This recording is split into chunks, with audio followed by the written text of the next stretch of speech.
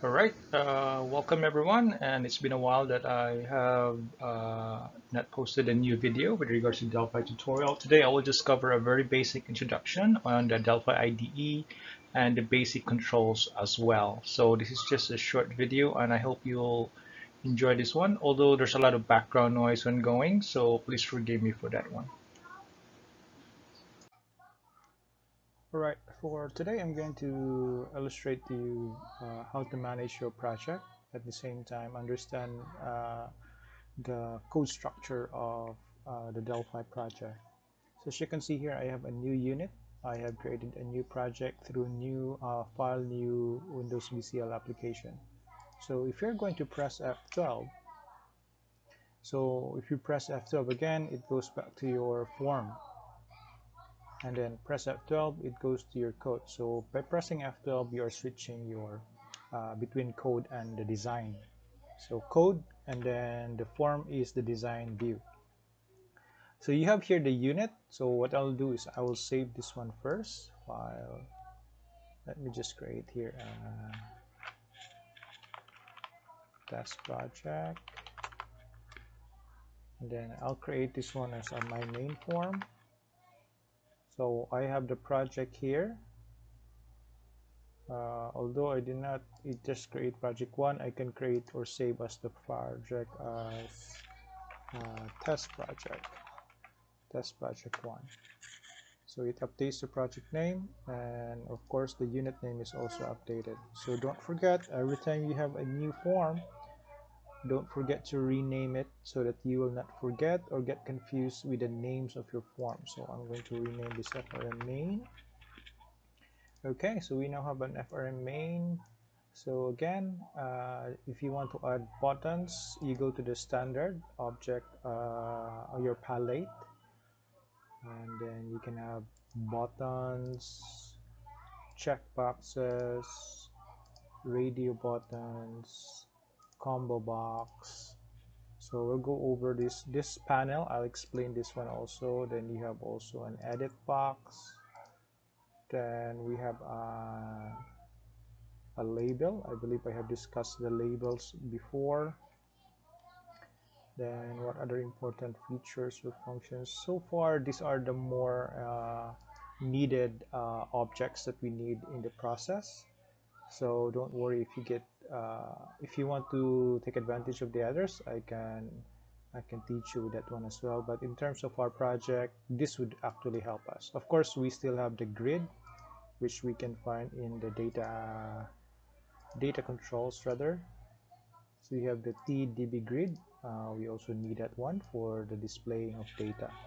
So as you can see, it's very important to have a better understanding of these objects, and they should help us be able to build the application itself.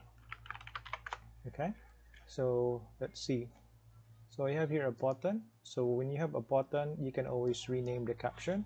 So let's say, for example, add. Then you can rename also the name of that button so that you will have a better guide. Button add. You have a checkbox. You can also use and rename the checkbox, normally CHK. So let's say, for example, checkbox. What else? Checkbox. Depends on what field at your or let's say, for example, vaccinated, just to give us an example. You can rename that one there, the caption. So these are the primary properties that you can rename right away. So you have the caption. You can look that for every object. So button has a caption, checkbox has a caption, label has a caption, radio button has a caption, combo box, it does not have a caption. Let me just go to radio button here. What do you have here? Let's probably option 1. We can do a selection for that one. So RBTN option 1, CMB for combo box, let's just say gender. So for combo box, you can change the name CMB as the prefix. And then the contents inside would be, you go under items here. These are T strings values, so you can replace their, let's just say male, female. And then there are several styles that you can adapt or apply. So you have here options, you just use drop down list. So the best option would be the drop down list. And then just take note of the selection option here, because if you set the index, the item index here, if the value is -1, that means there is no selection made. Now if there's a value of a 0, you can see there that the male is selected. So the index in Delphi normally starts at 0. Okay, then if you press 1, you can see the female is being selected as well. So we'll set it to 0. So there's a fixed selection already. You can do that one. The edit, there's no caption for this one, but the text property is the one you can modify. And then, of course, do not forget the name, rename it, ADT first name. Then the panels. The panels is just, let me just go with label first before panel. Label is just intended for us to label things. So renaming this is, I do seldom rename labels unless it is holding a value. So let's say, for example, total amount. Then if it's holding a value, then I have to rename it. Let's say LBL total amount, so that it would be much easier for me to do. So let's say, for example, if I'm going to add a value, if I click on add, the amount here, let's just say, for example, the amount here is actually, or whatever amount I entered here would be added, or would update to total amount. We'll try that one. Okay, let's see. So it would be much easier for me. So LBL total amount that caption, total amount that caption is equal to total amount. Yeah, you have to include the total amount, otherwise if you don't, then it will be replaced with something else. So total amount plus EDT first name, the name of the text. So whatever value in the first name, that would be the values that will be added. So it's very handy. So all I have to do here is just run the project and for me to be able to test it. So let's say, for example, we have 100, add, and then you see the amount. So it updates it there, just like that. Very easy, right? Okay, so those are the things. So it's an on-click event under the button add events. Then panels. Panels are simply to organize your menu or your form interface to make it look better. So for example, I can remove here. In this case, let me open. Let me add another button here, and let's say view second form. Just to give me, oops, just to give me a little bit of an illustration. So I'll go to File, New, VCL form. No need to click on Windows VCL app. We are only adding a form here. So let's say we name this right away so that we will not forget. FRM second form.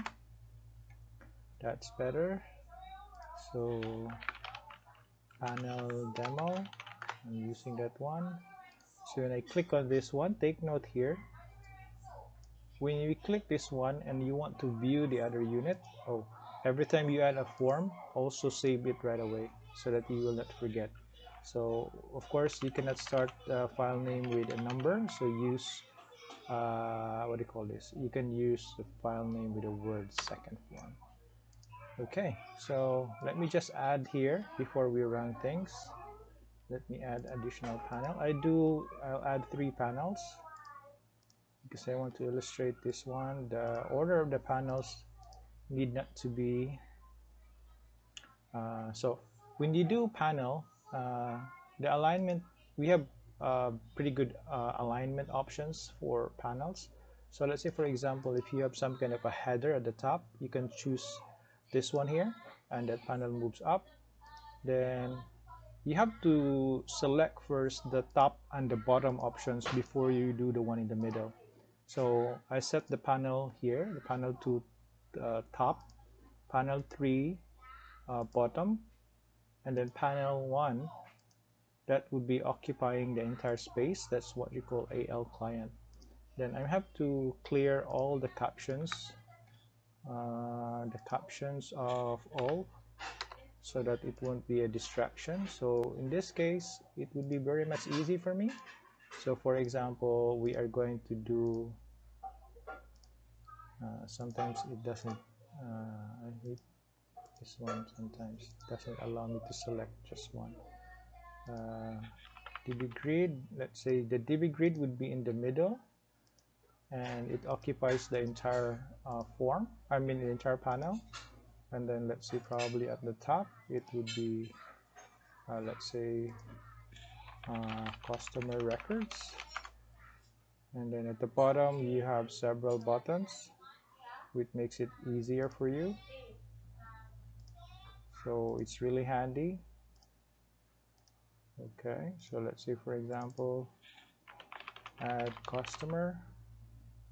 Okay, very handy. So your buttons might want to be uniform in width as well.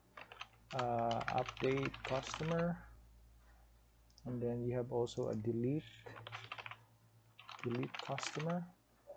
So you might want to increase the width. So let's say, for example, let's make it 100. All right, very handy. So I just selected all of them using the shift. Okay, I can increase and move it to the right. I add another button for closing. Close, and then I'll make it also 100 to make it uniform. So in order to align all of these, you don't have to do it manually. You can just select all together by pressing shift, and then go to align, position, then align. Then you are going to align the tops. That means they will be in the same line all together. So very easy for you. So let's say, for example, we're moving. Okay, so to close the form, all you have to do is type the word close. That's it. And then let me go back to the main form, so that when I click this one, we are going to view FRM second form dot show model. So there are two options here, show model and FRM second form dot show. Okay, let me illustrate first that show. Okay, just 1 second. So every time you connect a new form into your, or every time you are linking a form, it will ask if it has been declared. So somewhat like you are trying to link the form before you're able to use them. So this is, if you see this one, just click yes, and if you run again, that error will go away, and you can now run the project, and you can see, you should be able to illustrate. So when I click on second form, take note I'm using here show. So look at the difference. When I click on view second form, the second form is displaying. This is our second form. But when I click on the main menu, this menu here, I can still click them. Okay, so I am able to click them, and if I press an amount here, I can do that one. I can click that main menu still. So the focus of using only the show is that you can click other forms at the same time. Okay, so let's try show model. That's show. This one is show model. So this one, I should be able to more or less the same. It will show the form. However, the focus of the second form would only be in the second form and not something else. So if I click on the other, if I click on the main menu, it does not allow me. So your focus or your clickable option would only be this active window. All right. So that's how you can actually practice on these things. So I'll make this short, and let's move to another tutorial so that you will not be confused.